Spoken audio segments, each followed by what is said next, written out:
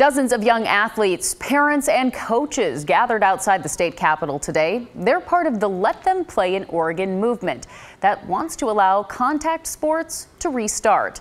As Art Edwards tells us, they wanted to put sports on full display for lawmakers to see. The Let Them Play movement made its way to the Oregon State Capitol. Several dozen young athletes, parents, and coaches gathered on the Capitol lawn. It's been months since most have played organized sports. I miss being able to train, and I miss the team aspect of it, definitely. I feel like we should be able to play at this point.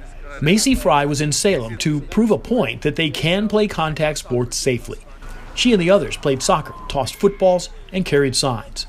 They want to start a conversation with lawmakers about restarting contact sports. The movement began as a group on Facebook on June 5th.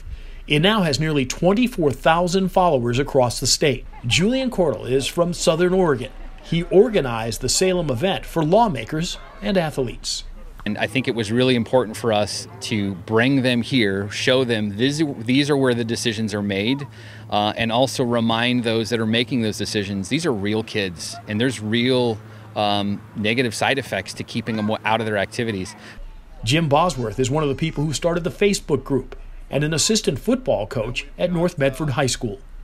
We feel that this is a mental, emotional, social health crisis for our kids that are missing out on these opportunities. That's a real deal. The people who attended the rally say they hope they'll get the governor's attention and there could be some conversation about when they might be able to get youth sports back on the field. Reporting for Salem, Art Edwards, KGW News.